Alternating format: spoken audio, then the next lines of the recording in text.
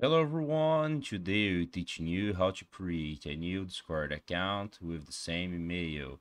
But it's important to say, first of all, it's impossible to create a new Discord account with the same email.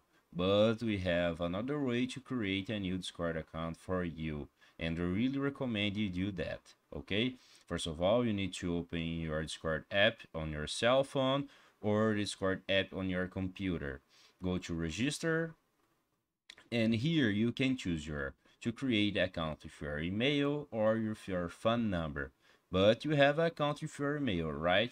So you create a new account of Discord with your phone number. And I really recommend you do that because you separate the accounts. One account of your email and another account with your phone. Because doing that, separate the accounts.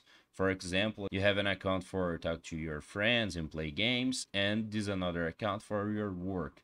So it's very useful to have two different Discord account, one with your phone number and another with your email. Okay, that's the only way to create two Discord account.